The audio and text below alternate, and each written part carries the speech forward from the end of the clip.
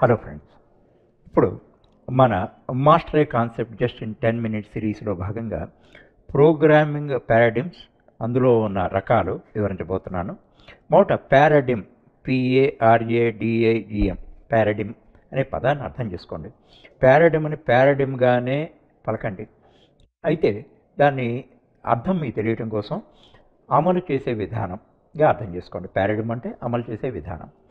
మన నిజ జీవితంలో అనేక కార్యాలను చేస్తూ ఉంటాం, అనేక లక్ష్యాలను సాధిస్తూ ఉంటాం. అయితే అది చిన్న కార్యమైనా పెద్ద కార్యమైనా అమలు చేసే విధానాలు వేరుగా ఉండొచ్చు. అమలు చేసే విధానం వేరుగా ఉన్నప్పటికీ కూడా లక్ష్య సాధనే ప్రధానంగా ఉంటుంది. ఒక చిన్న ఉదాహరణ ద్వారా నేను చెప్తాను. ఇప్పుడు మీరు ఒక డెస్టినేషన్కి చేరుకోవాలి, ఒక గమ్యాన్ని చేరుకోవాలి. ఇది డెస్టినేషన్. దీన్ని చేరటానికి మీకు అనేక అమలు చేసే మార్గాలు ఉన్నాయి. మీరు నడిచెళ్ళచ్చు, సైకిల్ వాడచ్చు, బైక్ వాడచ్చు, కారు వాడచ్చు, బస్సులో వెళ్ళచ్చు. ఈ రకంగా అనేక రకాలుగా అనేక అమలు చేసే విధానంలో ఈ డెస్టినేషన్ని మీరు చేరవచ్చు. అంటే పారాడిమ్ అంటే అమలు చేసే విధానం అని అర్థం చేసుకోండి. అలాగే ప్రోగ్రామింగ్, ప్రతి ప్రోగ్రాము కూడా ఒక లక్ష్యాన్ని, ఒక టాస్క్ని సాధించడానికి రాస్తాం.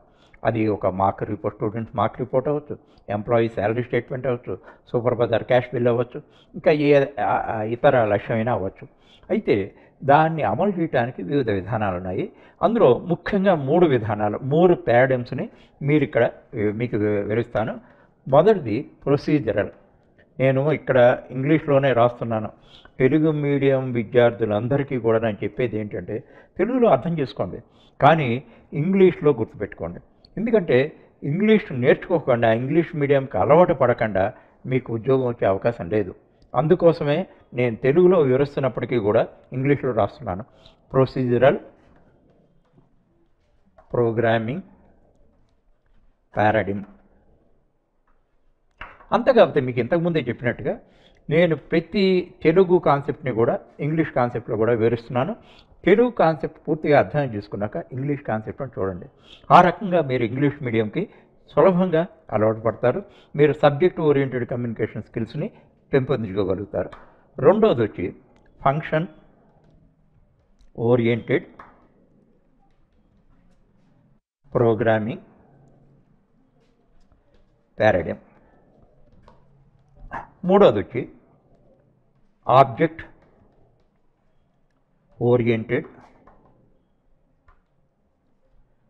Programming paradigm. 3 రకాలు: procedural programming paradigm, function oriented programming paradigm, దీన్ని సింపుల్గా ఫాప్ పారాడిమ్, దీన్ని సింపుల్గా ఊప్ పారాడిమ్ అంటారు. ఊప్ అంటే ఫాప్ అనగా ఫంక్షన్ ఓరియంటెడ్ ప్రోగ్రామింగ్, ఊప్ అంటే ఆబ్జెక్ట్ ఓరియంటెడ్ ప్రోగ్రామింగ్గా అర్థం చేసుకోండి. ఇప్పుడు ఈ విధానాలు మీకు సూక్ష్మంగా వివరిస్తాను. ప్రొసీజర్ అంటే మీకు తెలుసు, ఒక స్టెప్పుల సముదాయాన్ని ప్రొసీజర్ అంటారు. ఉదాహరణకి నేను బ్యాంకుకి వెళ్ళి బ్యాంకు నుంచి క్యాష్ డ్రా చేసుకురావాలి. దానికి ప్రొసీజర్లు ఏముంటాయి, దానికి ప్రొసీజర్ రాయండి. దాంట్లో నేను అమలు చేసే ప్రతి స్టెప్ని రాయండి. అదే ప్రొసీజర్. చెక్ రాయటం, బ్యాంక్కి వెళ్ళటం, కౌంటర్కి వెళ్ళటం, చెక్ ఇవ్వటం, క్యాష్ కలెక్ట్ చేసుకోవటం, క్యాష్ని లెక్కించుకోవటం, క్యాష్ని భద్రపరచుకోవటం, నా ఆఫీస్కి రావటం. అంటే 8 కార్యాలని ఇక్కడ రాశాను. ఈ 8 కార్యాలనే ప్రొసీజర్ అంటాం. ఈ రకంగా మీరు ఏ లక్ష్యం తీసుకోండి, దాన్ని ఇలా విభజించి రాసినప్పుడు దాన్ని ప్రొసీజర్ అంటాం. టెక్నికల్గా ప్రోగ్రామింగ్లో ఆల్గారిథం అంటాం. ఇక్కడ ఈ ప్రొసీజరల్ ప్రోగ్రామింగ్ పారాడిమ్లో మనం ప్రతి ప్రోగ్రామ్ని కూడా ఒక ప్రొసీజర్ లాగా రాస్తాం. అంటే మ్యాథమెటిక్స్లో మీరు ఎలా స్టెప్స్ రాస్తారు, ఆ రకంగా స్టెప్స్ ఉంటాయి. అందువల్ల దీన్ని ప్రొసీజరల్ ప్రోగ్రామింగ్ పారాడిమ్ అంటాము. మనం ప్రోగ్రామింగ్ మొదటి దశలో ప్రోగ్రామింగ్ నేర్చుకునే ప్రతి వాళ్ళు కూడా ప్రొసీజరల్ ప్రోగ్రామింగ్ తోటే మొదలు పెడతారు. లేకపోతే నేర్చుకునేందుకు చాలా కష్టతరం అవుతుంది. తర్వాత రెండో విధానం function oriented programming paradigm. Function oriented programming paradigm next కాన్సెప్ట్లో దీన్ని డీటెయిల్గా వివరిస్తాను. ఇప్పుడు సూక్ష్మంగా వివరిస్తున్నాను. ఇదేంటంటే మన నిజ జీవితంలో ఫంక్షన్ అంటే ఒక స్పెషలిస్ట్ లాంటిది. మీరు ఈ ఇంటిని పెయింట్ చేయాలనుకున్నారనుకోండి, పెయింటరు క్లీనర్ ఇద్దరిని అపాయింట్ చేస్తారు. ఇద్దరి వల్ల మీ ఇల్లు పెయింట్ అవుతుంది. మీ ఇల్లుని షిఫ్ట్ చేద్దాం అనుకుంటారు. ప్యాకర్సు, లిఫ్టర్సు, మూవర్సు. ప్యాక్ చేసేవాళ్ళు వాటిని లిఫ్ట్ చేసి ట్రక్లో పెట్టేవాళ్ళు, ట్రాన్స్పోర్ట్ చేసేవాళ్ళు, మూడు రకాల స్పెషలిస్ట్ ద్వారా మీ ఇల్లుని ఒక చోట నుంచి ఇంకో చోటకి ట్రాన్స్ఫర్ చేయగలుగుతాం. అలాగే ఈ ఫంక్షన్ ఓరియంటెడ్ ప్రోగ్రామింగ్, ఫంక్షన్ అంటే మీరు అర్థం చేసుకోవాల్సింది ఏంటంటే ఒక నిర్జీవిత స్పెషలిస్ట్ లాంటిది. Painter, carpenter, welder, plumber, teacher, doctor, driver, వీళ్ళందరూ స్పెషలిస్టులు. ఇక్కడ కూడా అలాగే ఉంటుంది. అయితే మీకు ఒక ఉదాహరణ ద్వారా, ప్రోగ్రామింగ్ ఉదాహరణ ద్వారా క్షుణ్ణంగా నేర్చుకోగలుగుతారు. దీన్ని next programming, function oriented programming కాన్సెప్ట్ని దీన్ని డీటెయిల్గా చదవండి, అప్పుడు దీన్ని సొంతం చేసుకోగలుగుతారు. ఇప్పుడు మీరు మార్క్స్ రిపోర్టు, స్టూడెంట్ మార్క్ రిపోర్ట్ని ప్రిపేర్ చేయాలి. ఇది ఇందులో ఏ డీటెయిల్స్ ఉంటాయో మీకు తెలుసు. అయితే ఈ టాస్క్ని, ఈ ప్రధాన కార్యాన్ని, మెయిన్ టాస్క్ని మనం విభజించినట్టయితే 4 కార్యాలు ఉంటాయి. ఒకటేంటి? Read marks. రీడ్ మార్క్స్ అంటే మనం కీబోర్డు నుంచి మార్కుల్ని డేటాని, రీడ్ మార్క్స్ అనేదానికన్నా డేటా అనండి ఇంకా బాగుంటుంది. డేటాని మనం స్టూడెంట్కి కావాల్సిన డేటాని అంతటిని కీబోర్డు ద్వారా ప్రోగ్రామ్కి ఎంటర్ చేస్తాం. దాన్ని రీడ్ మార్క్, అదొక ఉపలక్ష్యం. తర్వాత క్యాలిక్యులేట్ టోటల్ మార్క్స్. మన మార్క్ లిస్ట్లో మనం టోటల్ మార్క్స్ని లెక్కించి వేస్తాం, అది క్యాలిక్యులేటింగ్ టోటల్ మార్క్స్. మూడోది క్యాలిక్యులేటింగ్ యావరేజ్ మార్క్స్, అంటే మార్క్స్ పర్సంటేజ్, అది total marks by number of papers వేసినట్టు అయితే ఇది వస్తుంది. తర్వాత ప్రింట్ మార్క్స్ రిపోర్ట్, అంటే మార్క్ రిపోర్టు ప్రిపేర్ చేయటం అనేది ప్రోగ్రామ్ యొక్క టాస్క్. దాన్ని ఇది ప్రధాన లక్ష్యం. దాన్ని విభజించినట్టు అయితే read marks, calculate total marks, calculate average marks, print marks report, 4 ఉపలక్ష్యాలు వచ్చాయి. ఈ 4 ఉపలక్ష్యాలని అమలు చేయటం ద్వారా ప్రధాన లక్ష్యం నెరవేరబడుతుంది. దీన్ని ప్రతిదాన్ని కూడా ఫంక్షన్ అంటాం.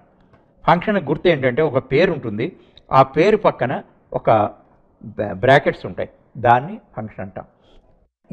ఈ విధానం మీకు ఫంక్షన్ ఓరియంటెడ్ కాన్సెప్ట్లో దీని గురించి చాలా డీటెయిల్గా వివరిస్తాను, అప్పుడు మీకు క్షుణ్ణమైన అవగాహన వస్తుంది. తర్వాత ఆబ్జెక్ట్ ఓరియంటెడ్ ప్రోగ్రామింగ్ పారాడిమ్. ఇది ఫంక్షన్ ఓరియంటెడ్ ప్రోగ్రామింగ్ కన్నా అడ్వాన్స్డ్ కాన్సెప్ట్. అంటే ఊపులో ఇది ఊపు అవుతే ఇది పాప్, అందులో సబ్సెట్, అందులోని భాగంగానే ఇది ఉంటుంది. అందువల్ల ఫస్ట్ పాప్ నేర్చుకుని తర్వాత ఊపు వెళ్ళాలి. ఊపు విధానం కొద్దిగా సంక్లిష్టమైంది, అయితే నేను నిజజీవిత కోణంలో వివరిస్తాను. నిజజీవిత కోణంలో మనం చూసే ప్రతిదీ కూడా ఒక ఆబ్జెక్టే. అంటే ఒక మనిషి ఆబ్జెక్టు, ఒక కెమెరా ఆబ్జెక్టు, ఒక టీవీ ఆబ్జెక్టు, ఒక కార్ ఆబ్జెక్టు, ఒక marks report object, salary statement object. మనం ఎన్ని నౌన్స్ వాడతామో, నామవాచకాలు వాడతామో అవన్నీ కూడా ఆబ్జెక్టులే. ఈ ఒక ఆబ్జెక్టు ఇంకొక ఆబ్జెక్ట్తో డీల్ చేయటం వల్ల, ఇంటరాక్ట్ చేయటం వల్ల మన లక్ష్యాలు సాధిస్తూ ఉంటాం. అది ఉదాహరణ చెప్పాలంటే ఒక పర్సన్ అనేది ఒక ఆబ్జెక్టు, కార్ అనేది ఒక ఆబ్జెక్టు. పర్సన్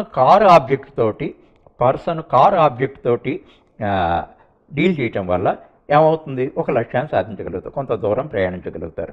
అలాగే ఒక బ్యాంక్ కస్టమర్ అనేది ఒక ఆబ్జెక్టు, బ్యాంక్ అకౌంట్ అనేది ఇంకో ఆబ్జెక్టు. అయితే బ్యాంక్ అకౌంట్తో డీల్ చేయటం వల్ల ఒక నిర్దిష్టమైన ఫలితాన్ని సాధిస్తారు. ఈ కాన్సెప్ట్ని అర్థం చేసుకోవడం కొద్దిగా కష్టతరమైన విషయమే, అయితే దీన్ని ప్రత్యేకంగా వివరిస్తాను, అప్పుడు పూర్తిగా అవగాహన చేసుకోగలుగుతారు. టైం బీయింగ్ మీరు ఎలా అర్థం చేసుకుంటారంటే, ప్రపంచం అంతా ఆబ్జెక్టు సముదాయం. మనకు కనిపించే ప్రతి నౌను కూడా ఆబ్జెక్టే. ఒక ఆబ్జెక్టు ఇంకో ఆబ్జెక్టు తోటి కానీ ఇంకొక ఆబ్జెక్టులతోటి కానీ కలిసి పనిచేయటం వల్ల కొన్ని ఫలితాలు వస్తాయి. దీనికి best example driver is an object. Driver ఒక object, car object. Driver object car object తోటి కలిసి పనిచేయటం వల్ల ఒక ఫలితాన్ని సాధించగలుగుతాడు, లేకపోతే ఒక లక్ష్యాన్ని సాధించగలుగుతాడు. అది ఆబ్జెక్ట్ ఓరియంటెడ్ ప్రోగ్రామింగ్ పారాడిమ్.